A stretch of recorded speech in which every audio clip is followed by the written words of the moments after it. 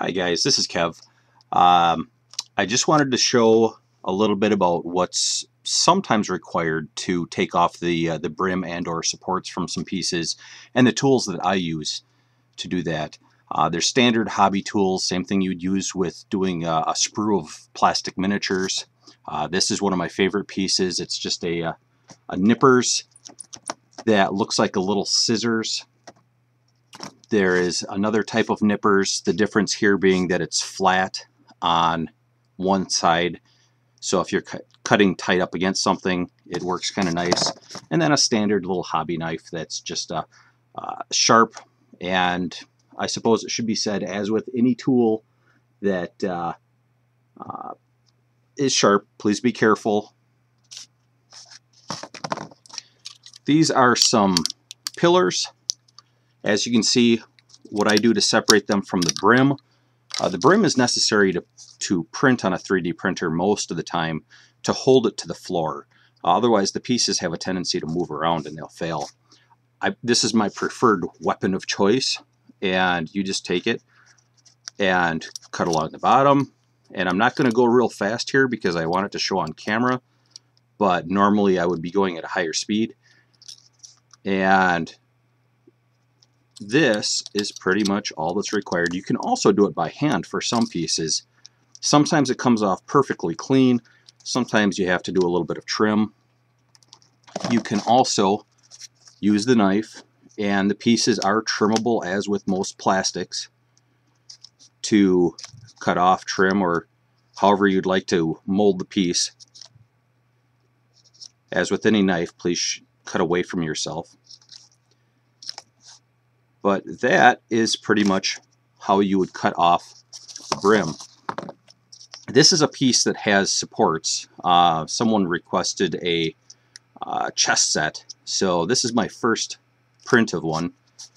And you can see it's got, the table has 4 legs on the bottom. The brim is extraneous, as is the plus shape support. So for the most part, what I do in this case is I cut the brim, peel it off,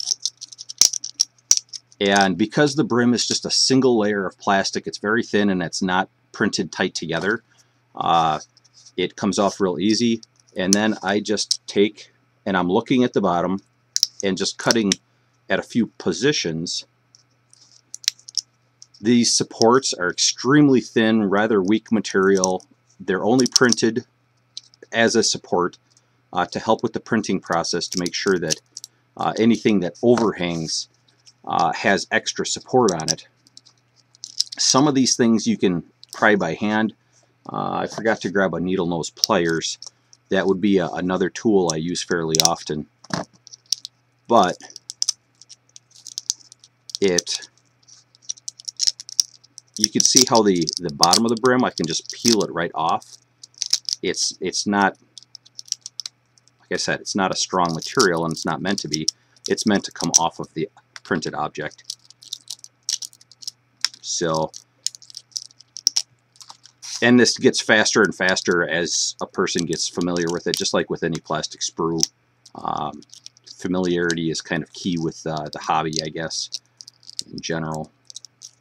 You can see that this piece kind of wrapped the support around it.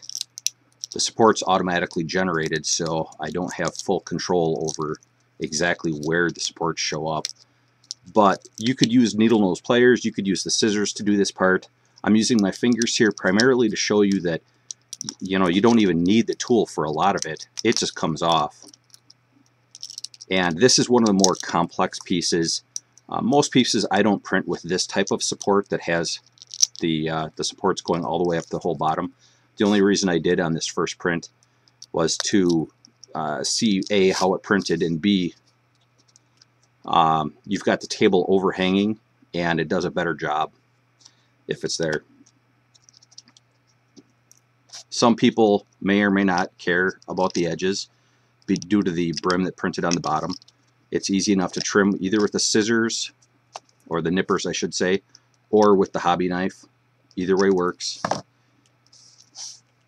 And you've got a finished table that can be painted. It does not necessarily need to be primed. This is a type of plastic. It's real similar to a Lego type material. It's not quite as strong as Legos, but I'm going to move it up real close just so you can kind of see. The bottoms of objects are usually a little bit rougher due to the printing process. Fortunately, the bottoms are always out of sight, and you can see some of the detail of this new table. As an example, here's one where the brim printed around the bottom of the cage. Again, some brims come off perfectly clean with no tools whatsoever. Other brims need that little bit of work. When I'm doing my own pieces, for the most part, I will just get a box to sit below me in front of my recliner, put the TV on, and trim a bunch of parts. And the part's ready to be printed, or not printed, painted, and you are ready to go. You could sand it if you really wanted to get rid of that edge.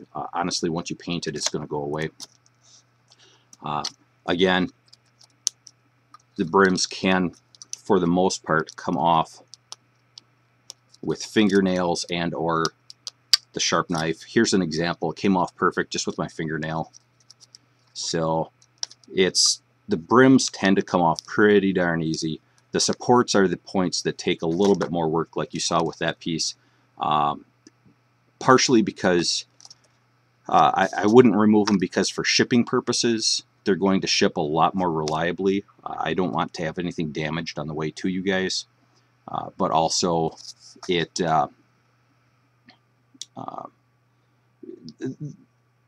not a lot of parts have brim or have supports sticking up on them. None of these do. There's probably, I don't know, 5 or 10 items in the whole Kickstarter that actually have supports that remain on the items. There's not very many. And that's it. And I mean, you could see the tiny pieces on here. So I would be afraid to cast this in the white resin in a mold, because resin has a difficult time getting down into these itty bitty, all the tiny parts. And you'd have to have a 2-part mold and hope that it gets down in there. You'd probably have to pressure cast it, put it into a, it's a container that you pressure bake it. My pieces typically are not done that way.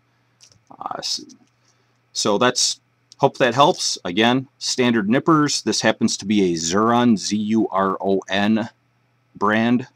And this tool happens to be about, I don't know, $13 or $15, I think. Similar for this one. This is, they don't have a brand on them. This I purchased at a typical hobby store. This is a cheap, from a $5 set that I got at, heck, you can, I think, get these at a dollar store, but hobby stores have them, big box retail stores, online, they're all over the place. All that's required is that it's got a sharp edge. But again, please be careful with anything sharp. Thanks. Have a great day.